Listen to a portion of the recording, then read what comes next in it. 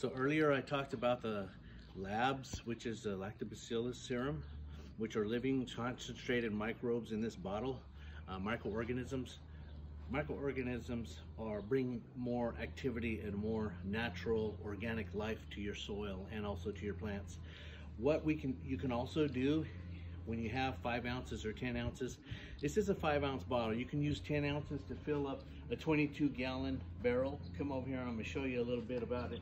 You can fill up a barrel and let it sit in the sun from 3 to 7 days. And what'll happen is these little, also pour a little sugar in there.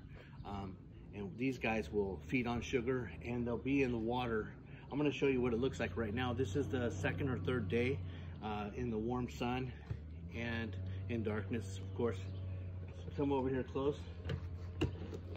This right here smells like a ferment. So what it's doing is fermenting those sugars. It's eating them, activating, moving around. These little guys have time to move in the water. And so 3 to 7 days, it's gonna be a more activated lactobacillus. Actually, they call it effective microorganisms now, not just lactobacillus anymore, because now they've been feeding, multiplying, and they're ready to go. You notice the little bubbles? That's the activity that's been going on. That's the brew.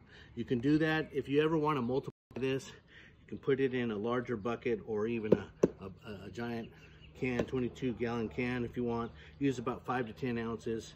Let it be set in there and feed it some unsulfured molasses or some brown sugar.